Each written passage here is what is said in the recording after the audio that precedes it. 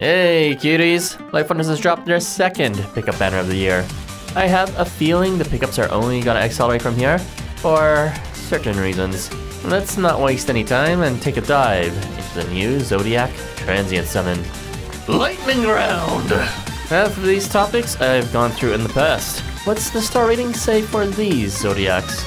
3, 2, 1, start!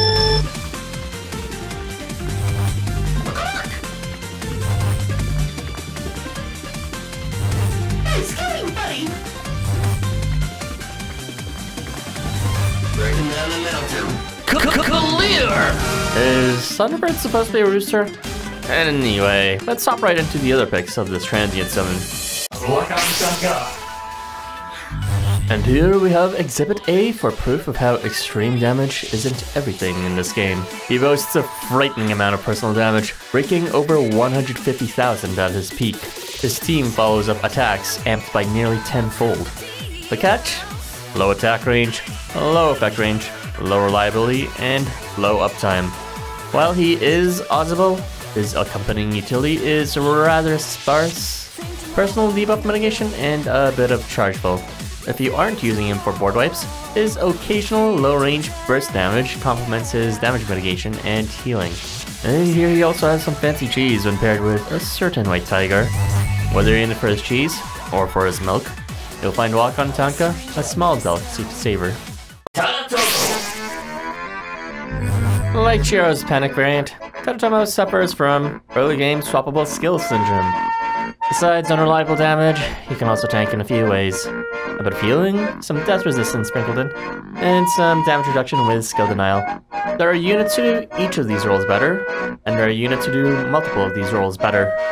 These skills don't have too much harmony with each other, so ultimately you'll plug Tadatomo in as a unit that does a bunch of various but unreliable things, with next to zero synergy potential and little openings for new battle strategies.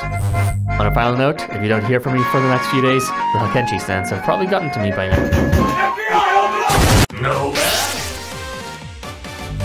Step aside, Eita, Masashi, and Kurigane. Will the real Slim Shady please stand up? Still going strong 2 years after his release, Nomad stands as the strongest centerpiece to column clearing setups in the game.